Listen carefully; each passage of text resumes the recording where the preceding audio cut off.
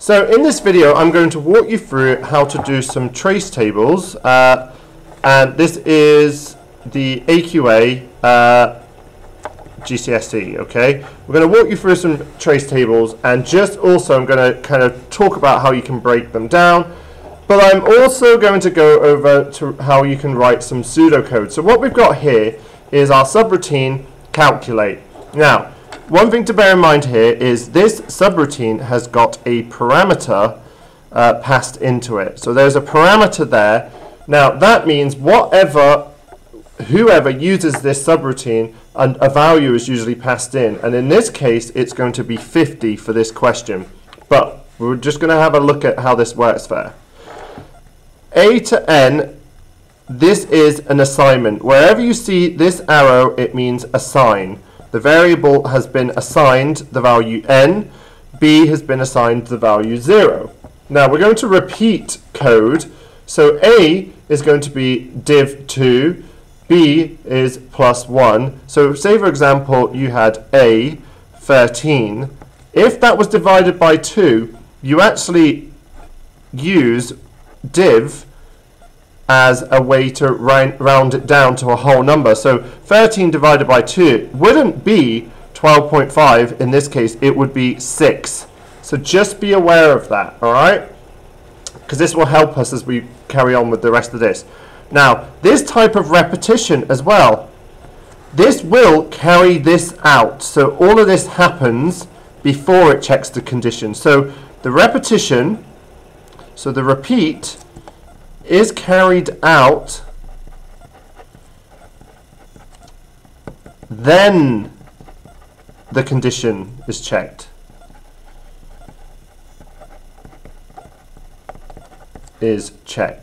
Alright.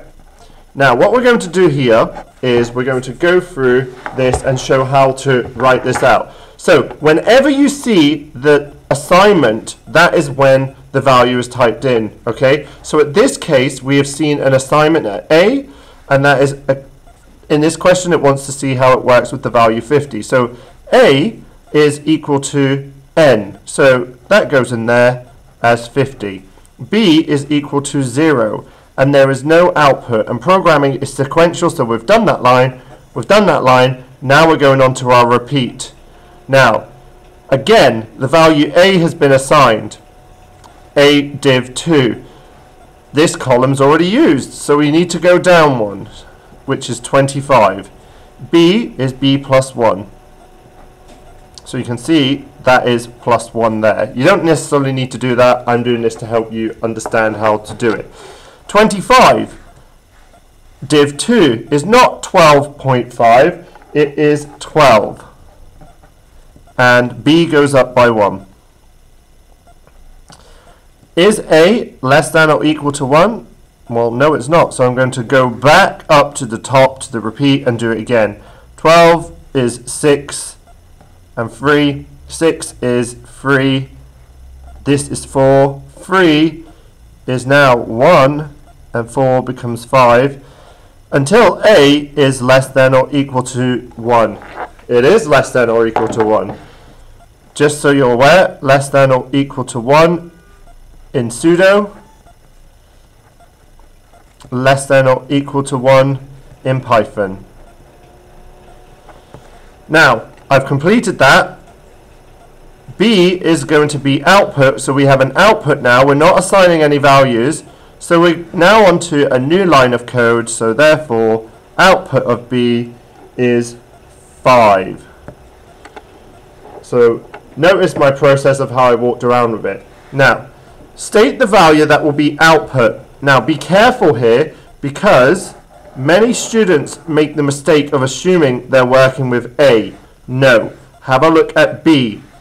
So calculate 1. So if I put number 1 in here, so if A, so we're going to put N, A, B, just so you can just do a quick trace table here. Alright, if N was the value 1, alright, the value of A is 1. The value of B is 0. Remember, the key thing about this type of loop is it does all of the code before. Alright? before it checks the condition. So, have a look here. A is a div 2. Well, a divided by 2, unfortunately, we're going to end up with a 0 there. But we're not looking at this. We're looking at the output, which is a b. B goes up by 1. Then a is less than or equal to 1, so it outputs b. So output of b would be 1. Do not write 1. This is bad because we are working with an integer, so we need to use an integer. Alright, so this is your answer here. Quick question, quick one on giving variables that are making it easier to read or understand. Well, it wants you to do this for variable b. So what you've got to do is analyze that, do a level of analysis. What is the pattern that's emerging? And I can see that this is increasing. This is counting. So you need to use a variable name such as count, or you could have counter or times. You've got to make sure you analyze what's happening before you move on. Alright? So that's a quick run through of that. I'm going to try and go through this bit quickly now. Now we've got the same, so this was from the front page, so this is what I was looking at before, and you'll see that this repetition completes the code, complete code, then it does the check, then check. Alright? Different, they're both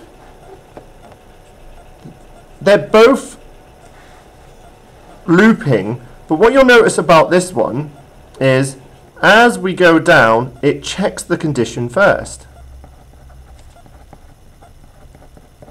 Now, if that condition has not been met, the loop may never happen.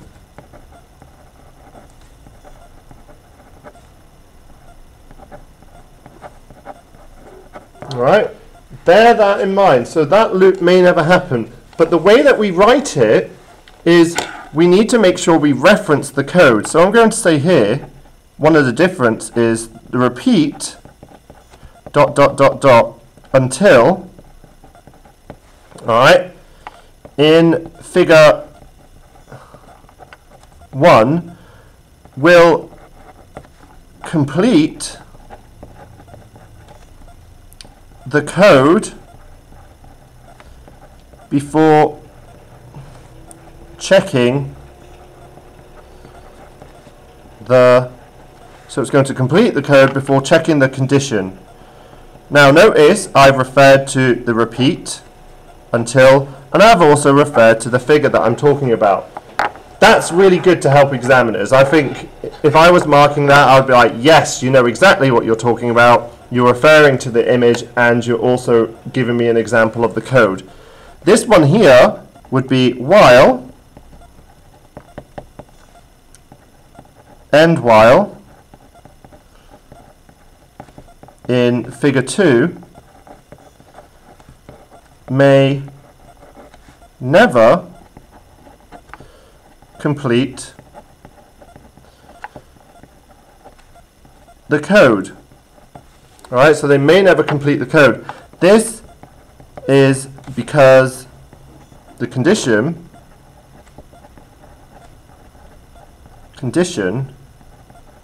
is checked at the beginning. Now, I'm going to move on to one more question that we're going to work through.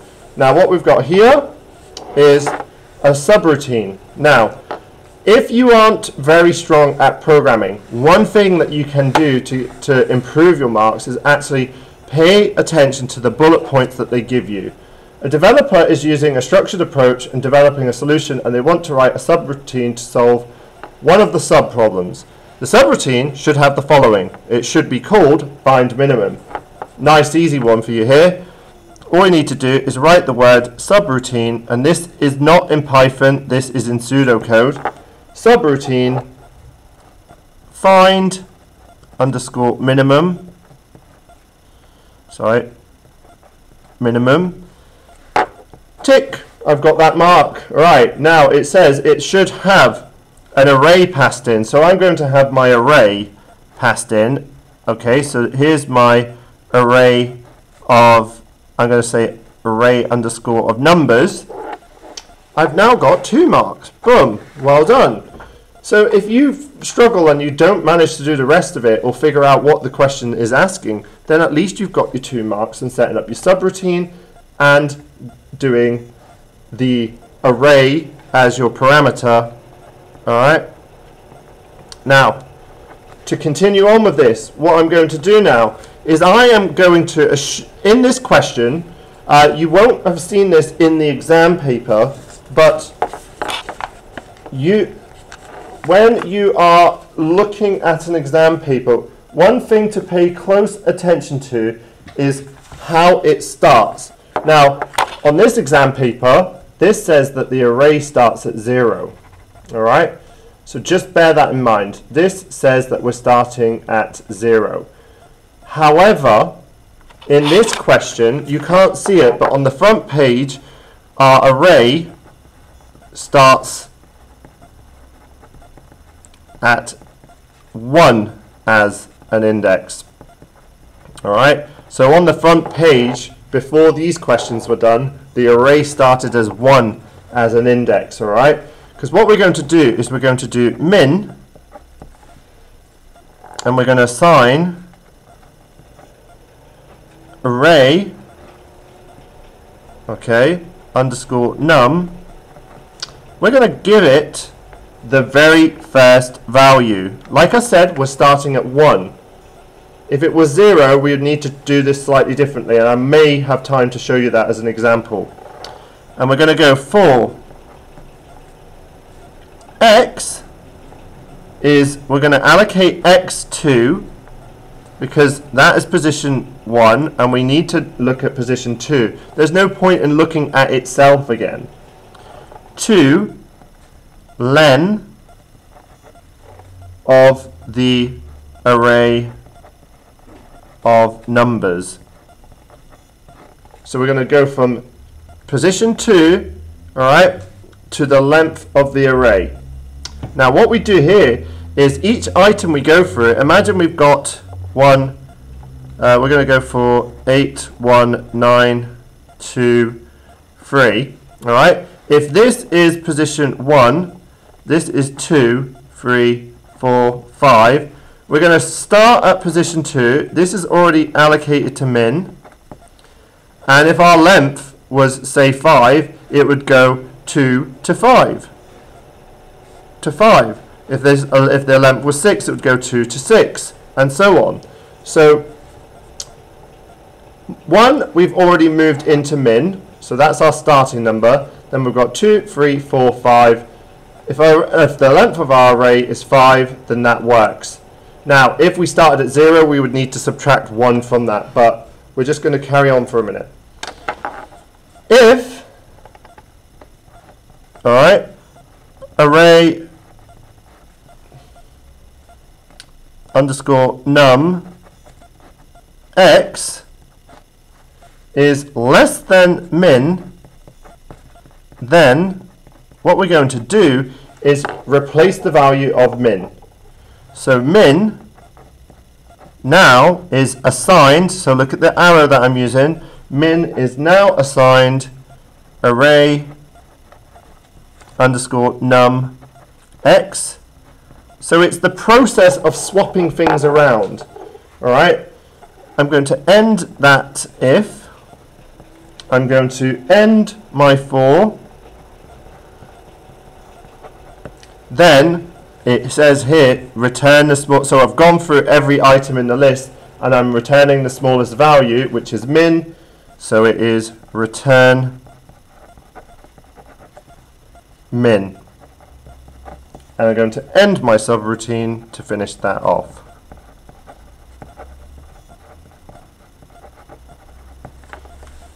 So you can see there the value of x, in this case if it was 1, 1, 2, 3, 4, 5. Now, one last thing to finish off. If, for example, my array started at 0, what I would have to do, alright, is start at 0, and because of the way the counting works, alright, I would need to change that to 0, I need to change that to 1, and because I'm counting from 0, that would need to be, so that would need to be len minus 1, because I'm obviously changing my count position from 0, 1, 2, 3, 4. So if I started at 0, you'll notice that the len of that would still be 5, and it would put me out of range. So just be aware of your start positions and what your length becomes if you are starting at that position.